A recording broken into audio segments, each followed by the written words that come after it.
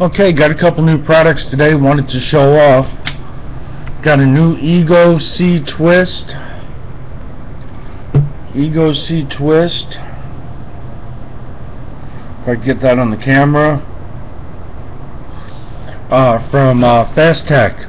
And it's not knurled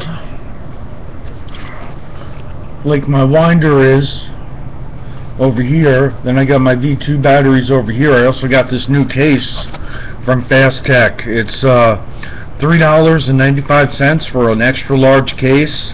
It says Ego, has a little plastic piece to keep it nice and shiny, and stores a whole bunch of stuff. I got EVODs in here. Oop. I got Liquimax blanks. I got a skirt and my spinner with it fits both sides of my V2 batteries, but the case was $3.95. I wanted to show that off, so now I can actually carry some of my stuff. I got some job interviews for the e-cigarette community I'm trying to break into, and I also bought this, which was an extra Ego charger.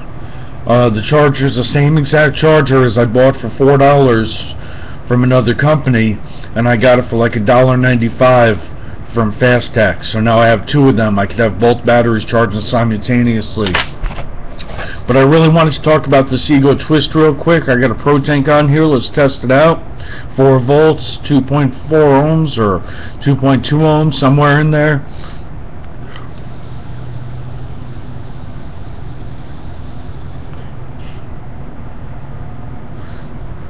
Good vapor. One thing I've noticed is my winder is not working as good. It only lasts for about an hour, maybe 2 if I'm lucky, at 3.8 volts, but if I pump it up to 4.8 volts, I only get about 45 minutes out of it before it dies. So be aware with these twist batteries, these winder batteries, these spinner batteries, they do wear out really quick. You have to really babysit them when they're charging. As soon as that light turns green, pull them off.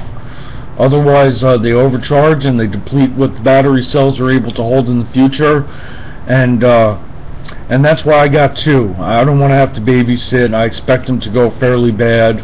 I want to plug them in at night when I go to bed and pick them off in the morning like I've heard other people do, and have an hour or 2 hours to 4 hours worth of vape time, and then I switch to my V2s while they're charging again during the day. I'm picking up a VAMO from Fastech hopefully on the 1st. I'm going to pick up the whole VAMO kit with the IntelliCharger 2, 2 Panasonic batteries, and a VAMO version 2 for $51, and that includes shipping, $51.83. But back to this Ego Twist. It's not knurled like my winder is. My winder has little knurled edges. I don't know if you can see them. They're knurled on the bottom. It spins really easy. It's like butter. But this new Ego Twist is like death to turn. You have to grip on like a vice. You can't see the markings. That's 4 volts. Then the next reading is 4.8 volts. But there's a couple little slashes to let you know where you are in between the 4.0 and the 4.8. One more drag off this. It was $12.50 for this Ego Twist, 1100 mAh.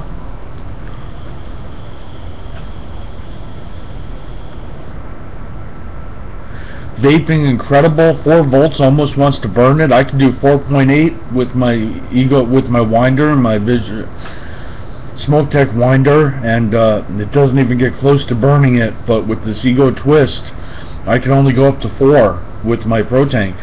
So running low on juice there, but I'm very satisfied with the Ego Twist so far. I don't know how the longevity will be. Maybe I'll do another video talking about how long it lasts when it's new as compared to after it's been used for a while. Like I said, my winder would last me about 4 hours when it was new 2 months ago, and now it's lasting me about an hour to 2, depending on what my voltage is set at. And if I drag constantly, 45 minutes. If I pacifier it and I sit there and I vape and I vape and I vape like I'm watching my Smallville series at the end of the night, anyway, that's a whole other site. But if I'm watching my Smallville series, I'll babysit it, and it's only good for about 45 minutes at about 4.2 volts. So be aware that these batteries, you have to wait for them to charge. You can't just slip out a new battery in 18350 like you can with the Vamo or the SVD.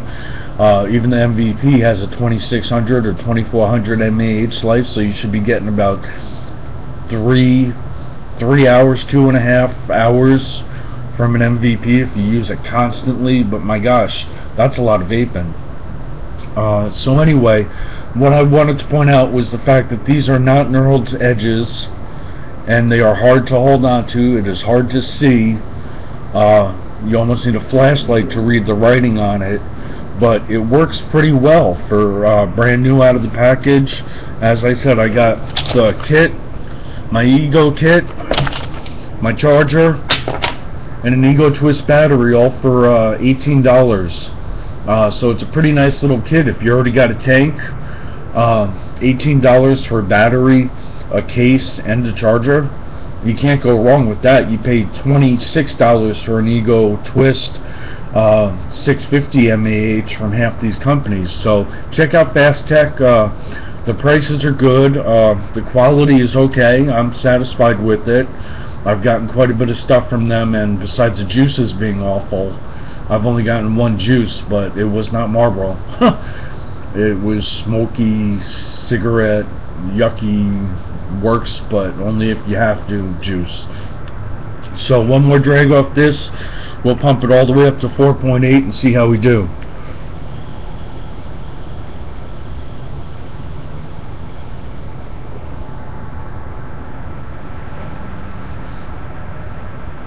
And I'm vaping on some watermelon from Mount Baker. It's not as bad after it steeps for a week. When you first get it, it's just awful.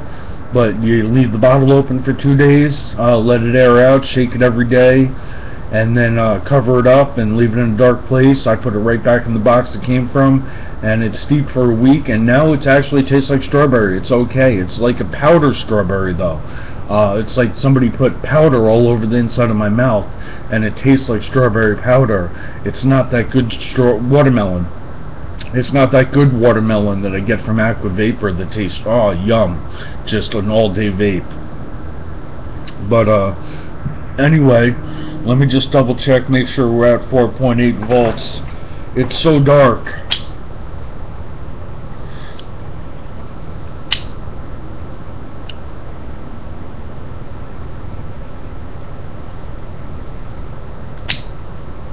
Yep, that's 3.2, and that's 4.8. So let's do one more at 4. It seems like the sweet spot for it, and we'll call this video done.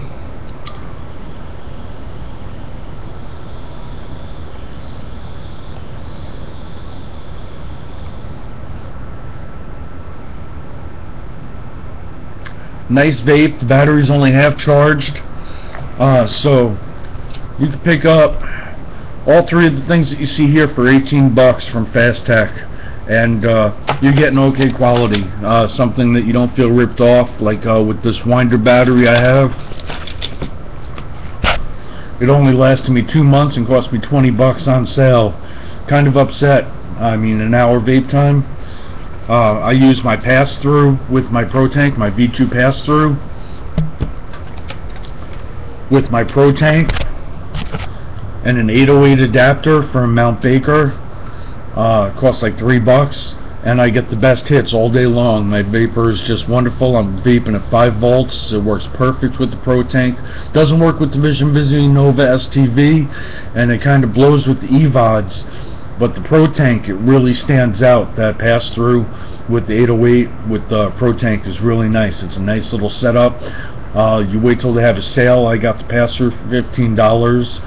And $3 for the Mount Baker piece, the adapter, and I bought a bunch of juice to make it worth the purchase, so I didn't just pay for the adapter and shipping. And the ProTank, of course, I got for free from Aqua Vapor with credits. When you write a review at Aqua Vapor, they give you a credit of $5 if they accept your review.